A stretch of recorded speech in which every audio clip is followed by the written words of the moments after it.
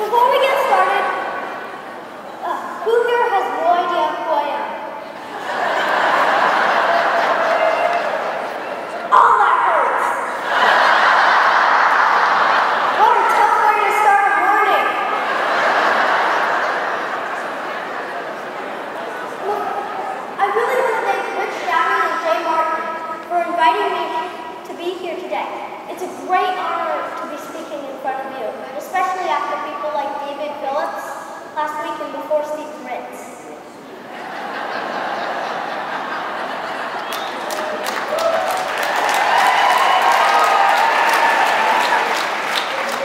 I used to be the pickiest eater on the planet. It started really early. For example, when I was just a few months old, if my mom had eaten garlic the night before, the next day I would nurse.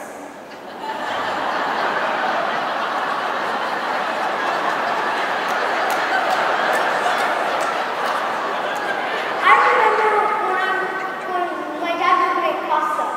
It had to be plain. If there was a speck of anything, pepper, sauce, parsley, you name it, I wouldn't eat it, or I would only eat the noodles on the outside of the bowl because I was afraid it'd be contaminated. My parents were growing very frustrated and worried with me because I wouldn't eat anything. This is where they decided to make a simple change. We started growing a garden and I learned all sorts of stuff. It was really awesome because I got to be outside.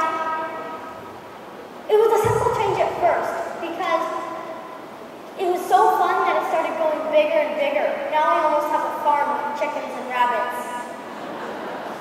In this picture, I don't really look like I'm having fun, but I had just unloaded all that dirt and I was trying to get it to look good. I was very focused.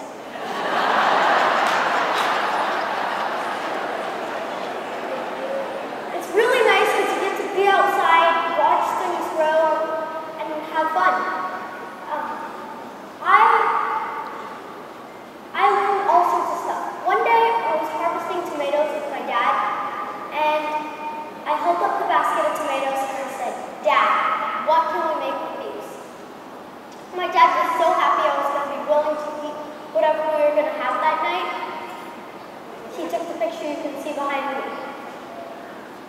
That night we had tomato sauce, and it was yummy. We threw in a couple of peppers to give it a kick too. After that, I was willing to try a lot more stuff. A little while afterwards, I decided it'd be cool to share all the stuff I was learning with my friends through an app. I told my dad, and he said to go pitch my idea at a hackathon.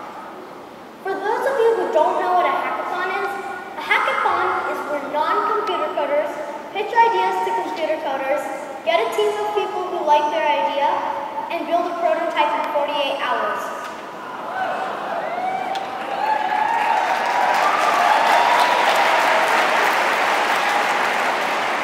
My dad said that if I pitched my idea and got a team, he would help me. Now I have to take into account, I was very shy, I was 7 years old, I wouldn't even order my own hot chocolate at Starbucks. My dad didn't think I would do it. But guess what? I did! I got a team.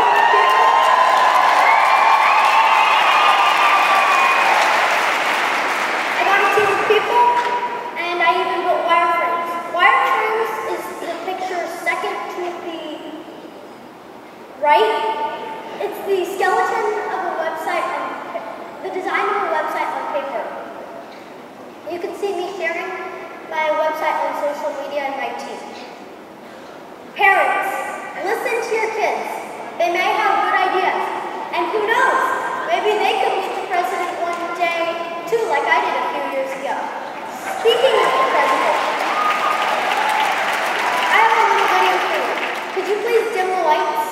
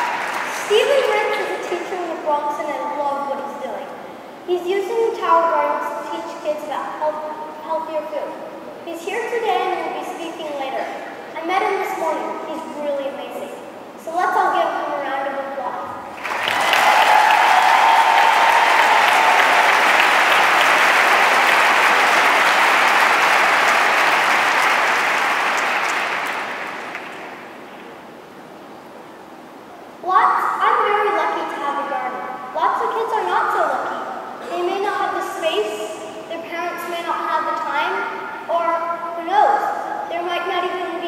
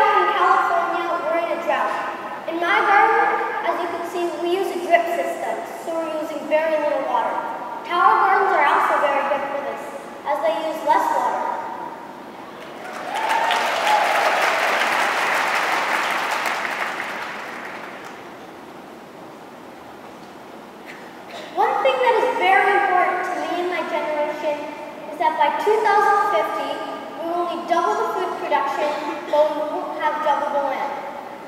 In case you weren't listening, let me repeat that.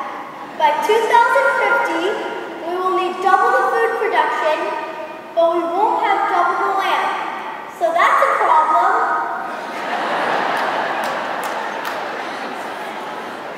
Well, I'm thinking the tower gardens are going to come very handy. Instead of growing horizontal, we're going to grow vertical.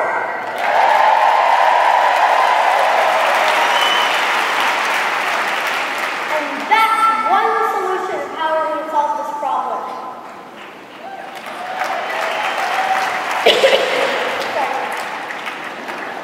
I visited a high school in Sacramento not long ago. They used to have a very low attendance until Mayor Kevin Johnson helped to start a garden. After the garden was finished, the attendance skyrocketed from 40-something% to 97%.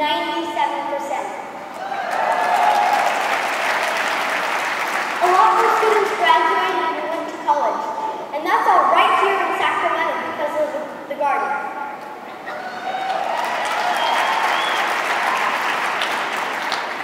Again, one simple change. They introduced the garden.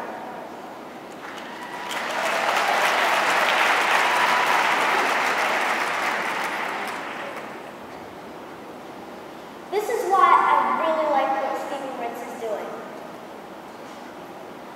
Now, we can see the impact healthy food has here on the West Coast. I can see the impact it has over there on the East Coast. Why can't we just do it all across the USA?